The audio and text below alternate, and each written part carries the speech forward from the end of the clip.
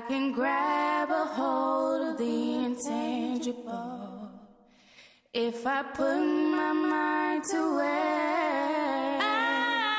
I can stand on a solid rock, have my eternal light.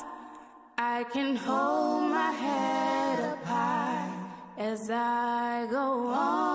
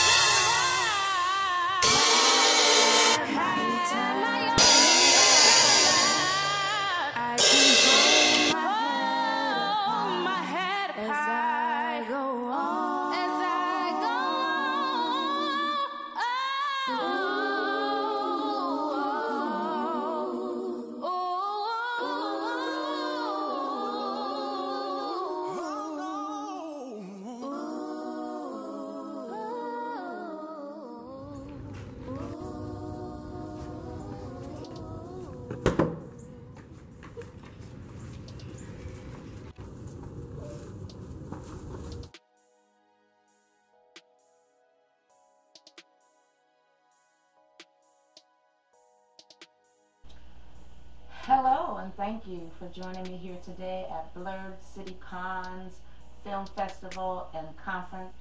I am your host for today. I'm coming to you live from Charlotte, North Carolina, and my name is Patrina Reddick, and I am the Executive Director for People Involved in Motivating Our Students Higher, and I'm also the creator of Urban Academics Online.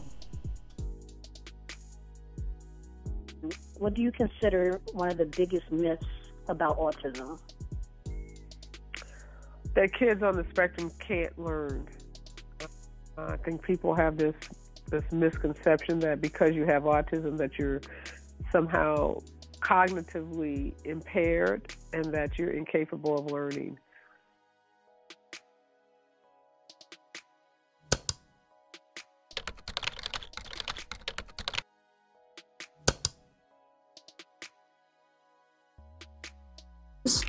It's like it's sort of, I think it's like a mental program where students that can't learn in the classroom go somewhere else to learn so they can focus better. Peer pressure. High extreme.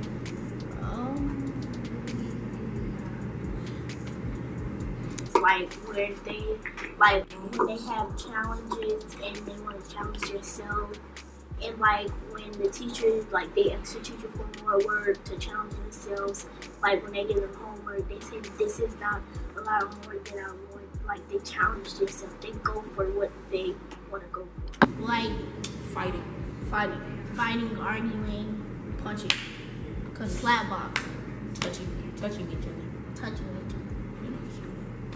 Bipolar. Crazy. Mental. When I get mad too easy. And she messes with me. No.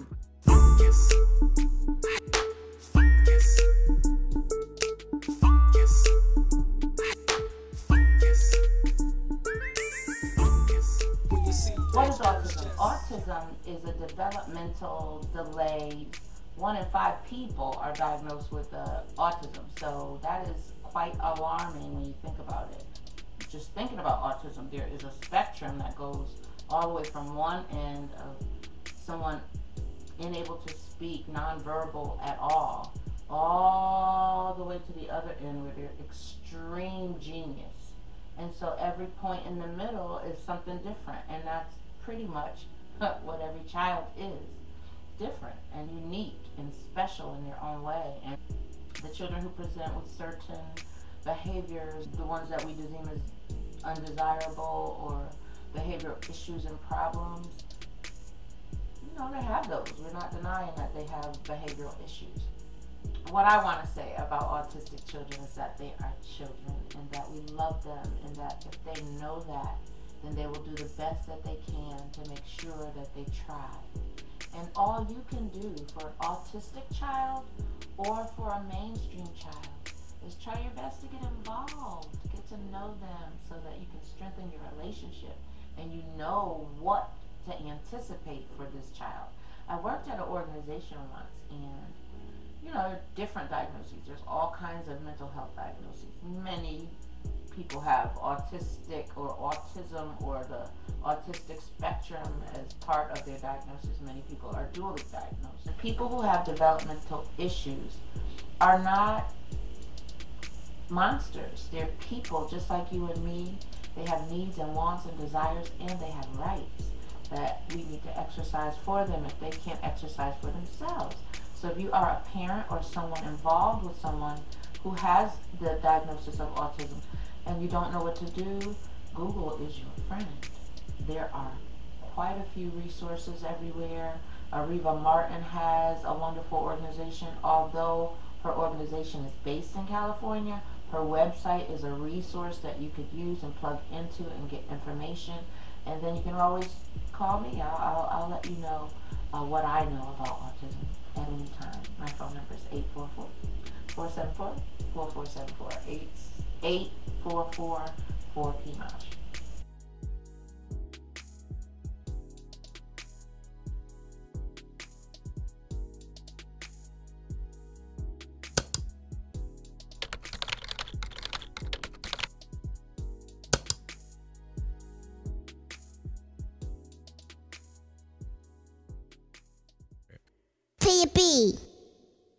I know my alphabet. Come on. I know my number too. I like to think how about you. How about you? I know my alphabet. So what are milestones? Milestones are those things that we are looking for at different intervals of a child's life or an infant's life. For example, we want to make sure that the infant is seeing you, looking at you in your eyes. If they sort of gaze away, that's a concern. So a concern, though, does not necessarily mean that you need to skip your primary care physician and start talking to the people in the neighborhood and have them tell you, oh, such and such did that, and they're autistic. Autistic to me is a buzzword. Almost every child has autism in their chart.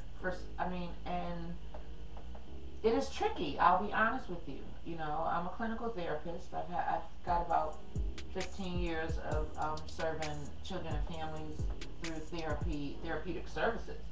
So I understand certain things, but I don't understand certain things at the same time. And that's probably why I am the one doing this particular magic in the autism habit, because each child is different. And I dare you to try to pinpoint the fit for your child. And now you have the right to be selfish. You can be selfish. Just focus and hone in on your child's strengths and weaknesses. And whatever those weaknesses are, get to know what they are. Get to know what triggers them. And then you can sort of ward off a lot of it. Not all of it. Not all of it. Not all of it. And so many autistic individuals are on medication. They have lots and lots of interventions and services. There are lots of people involved. They have busy, busy, busy lives. Why? Because they need 100% structure or something's going to go wrong. And sometimes the things that go wrong, they go really wrong. Really wrong. They do.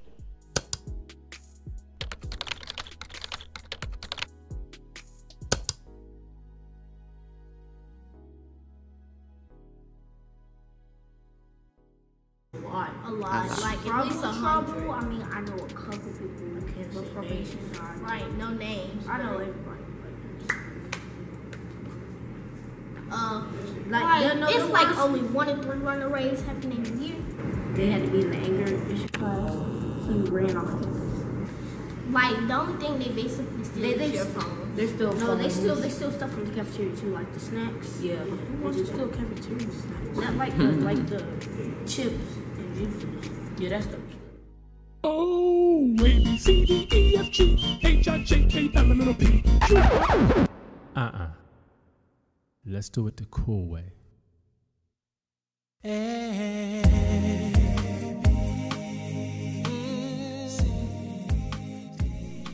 so how do you know if your child is autistic? Well, you have to take them to your primary care physician. If you see symptoms that are not normal for children your child's age, he's not meeting you eye to eye, he's not crying when you leave, he's not able to suck if you're breastfeeding, he's not responding to people he should know, he's not saying anything, any words, he's not walking on time. And on time for black people is, if you don't walk by the time you want, something must be wrong with the baby. That is not true.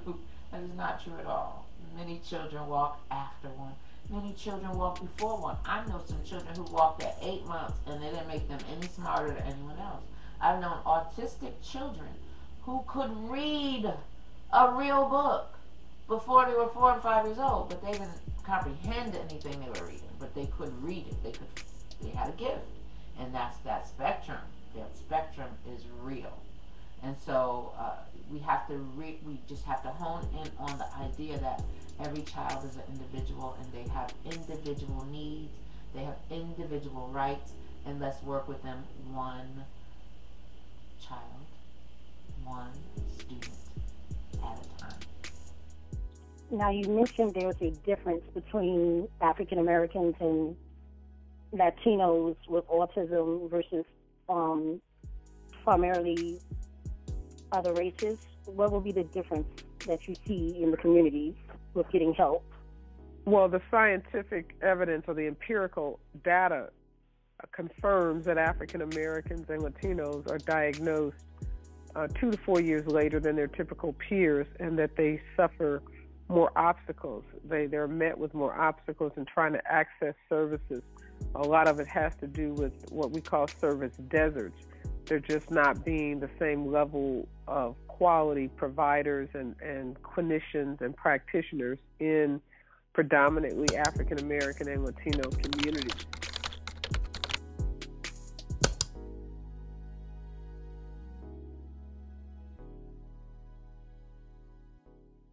And during enrichment, the teachers should tell the teachers to take us outside for at least 15, 20, 30 minutes for the enrichment so we could get our energy out from our first blocks that we had. Like, you should get education, but fun at the same time. Like, don't just sit there and just give us worksheets. Like, put some enthusiasm into it so they can see. Well, they should make sure if we ask a question, they should be able to answer it, and we should be able to understand it. Be able to really teach me to what point I got it locked into my brain. Should give us copies of the lesson after they write it so we could study, because we have integrated tests and when it comes to integrated tests we review so they should put packets together for us to review when it comes to the last month before EOGs, and they should break the stuff down. They shouldn't just pass you. They should just break it down for you right then and there. They should at least break it down for you. I don't know how to say it, but they really shouldn't just let you move on without you understanding it. They should at least have you understand what you need to understand. So when it comes to the integrated test, you will know the answer will automatically click in your head.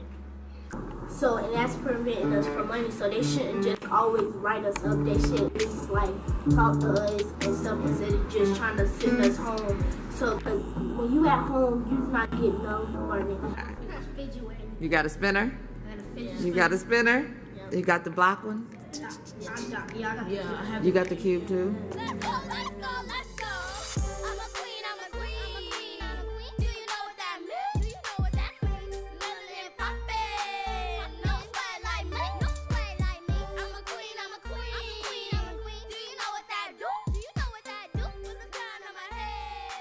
What I'm saying to you is that your children are individuals, and please do not assess your child based on what you see other people are doing, what you see other doctors are doing, what you see other teachers are doing.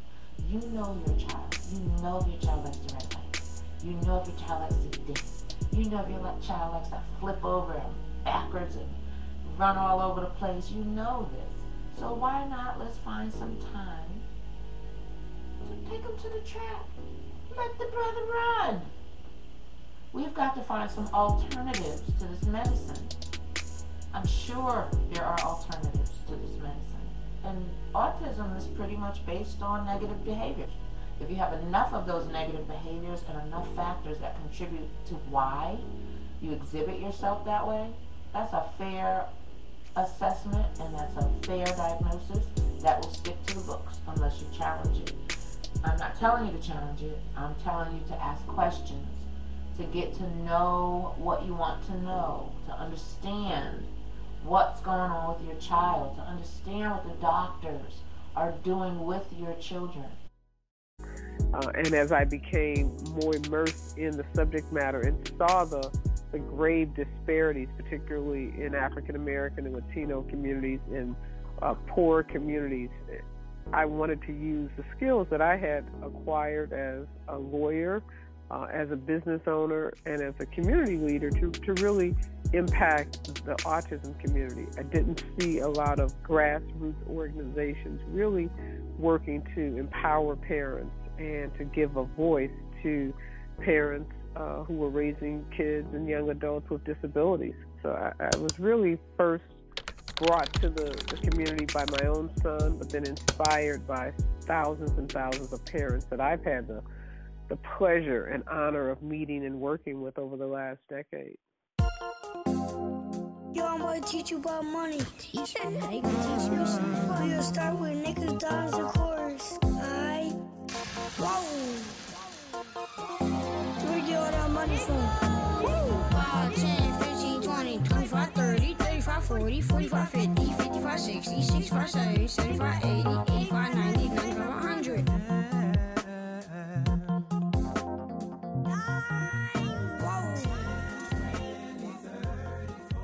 Here we are. My favorite part of this conversation, my favorite part of this talk is about why. Why are there so many diagnoses of autism? Yes, I bet you could guess in 3 tries. Well, we're going to cut the chase. Money, honey. Money, honey. Money, honey. It's based on money. There's no way they can backpedal this now because big pharmacy controls pretty much all the lobbying and all of what goes on in Washington.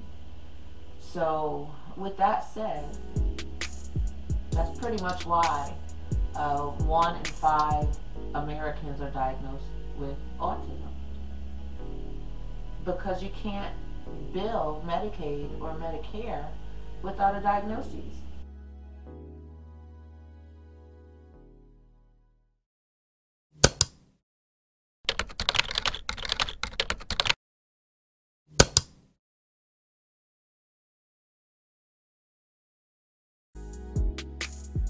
Confidence, like I have confidence. I have confidence. Like most people, they have confidence. Because say if a teacher, if they talk to you in a certain way, we'll usually just like talk back to them because there's no way for them to do that. And then they'll get the BMT. Sometimes the BMT they'll let it slide, but the teachers they'll start like mimicking you and all types of stuff. So you get mad and then.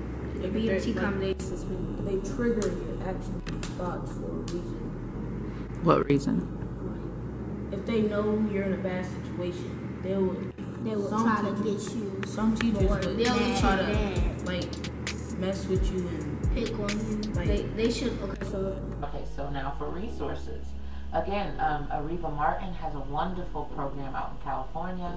Although you may not live in California, her website has a wealth of resources. If you went to her website and found services that were on her website, and then you decide that's what you want, go Google that in your local community, and I guarantee you, someone else is providing the service. Well, it's a multi-billion-dollar industry, and you better believe somebody's providing the service because it is lucrative. PMOSH is a resource. People involved in motivating our students higher has been in the business of producing quality, age-appropriate music for children for years. And now, we've been in the free public libraries for years. That was a major milestone. For years, we've been in the free public libraries. Just go in there, take it out, check it out, borrow it, sort of like Kindle is doing now with Prime. And we're on Kindle Prime. You can go on Kindle Prime and stream Crunch Bunch songs. You can go to Walmart. You could go to Target. Can you imagine that?